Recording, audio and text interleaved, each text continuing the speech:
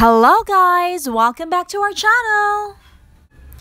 Today, I'm gonna be making an instructional video on how to make a Cocobon. Normally, pag gumawa tayo ng kahit na anong bonsai ay talagang mag-aantay tayo ng napakatagal na panahon para lang makita ang ganda nito. But wait! May shortcut tayo! I just got lucky na may nakita akong niyog sa likod ng bahay na ganito nakalaki. And be really careful sa pagbalat kasi baka masira niyo yung ugat na tumutubo na.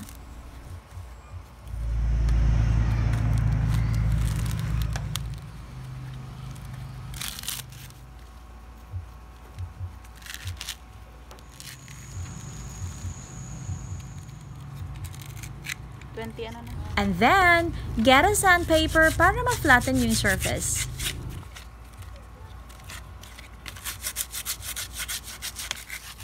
And while magpe-prepare tayo ng mga iba pang gagamitin, ilagay muna natin siya sa tubig.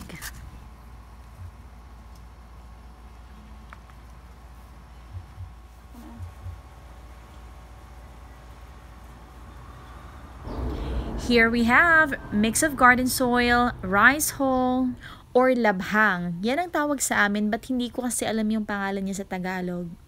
You will also be needing the coconut husk or yung pinagbalatan ng niyog. Bunot naman yung pangalan niya sa local dialect namin. You put it in the bottom of the pot.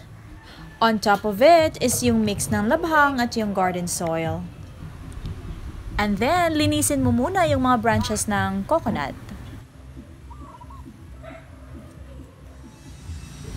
At ayan na siya! And then, let's get the things for the landscape. Tara! They call it moss, yung mga green na tumutubo lang sa gilid ng bahay. At kunin na rin natin yung mga maliliit na ferns. Lagyan natin ng putik kung saan ididikit yung moss. Tada! Ito na yung ating finished product! And you have now a landscaped Cocobon bonsai.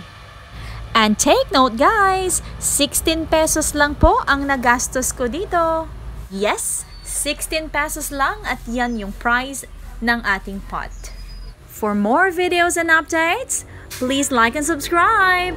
And don't forget to click the notification bell.